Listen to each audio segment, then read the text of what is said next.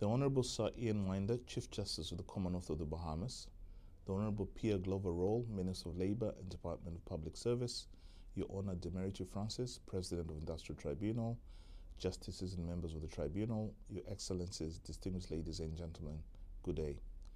I am humbled and honoured to have been invited to extend remarks at this auspicious occasion that marks the opening of the legal year of the Industrial Relations Tribunal. This gathering represents a significant milestone in our collective efforts to promote equitable labour relations and uphold the fundamental rights of workers in this nation. The United Nations recognizes the crucial role played by industrial relations tribunals in ensuring fairness, justice, and social cohesion in the world of work.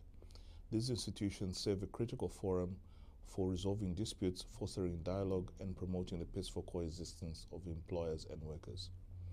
Today, we gather to reaffirm our commitment to these principles and to address the issues that impact the Bahamian workforce.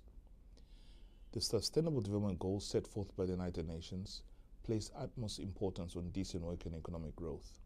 We firmly believe that access to fair employment, just working conditions, and effective mechanisms for dispute resolutions are not just ethical imperatives, but also integral components of overall development. When workers feel safe, protected, and empowered, it leads to increased productivity, social stability, and shared prosperity. The role of the Bahamas Industrial Relations Tribunal in upholding these ideals cannot be overstated. Your ability to impartially adjudicate on disputes, enforce labor laws, and provide a platform for dialogue and negotiation is central to achieving social justice in the workplace. It is through your efforts that we can address inequalities, prevent labor exploitation, and strive for greater equity in our society. Furthermore, this tribunal also plays a vital role in promoting sustainable economic growth. By ensuring that labor rights are respected, we enhance investor confidence, attract foreign direct investment, and foster an environment conducive to business development. This in turn leads to job creation, innovation, and increased economic opportunities for all. As we begin this session, I urge all parties involved, including employers, workers, and their representatives, to engage in constructive dialogue, empathy, and a genuine pursuit of common ground. The success of the tribunal relies on the collective commitment and cooperation of all stakeholders.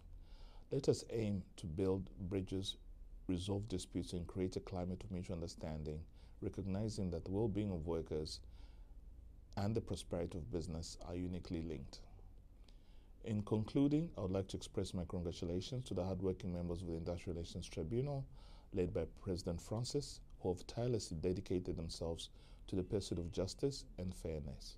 Your impartiality, integrity, and professionalism inspire confidence in the system and strengthen the fabric of industrial relations in this country. Let us stand united in our pursuit of justice and progress, leverage this tribunal session to forge new paths towards fairness, inclusivity, and prosperity for all.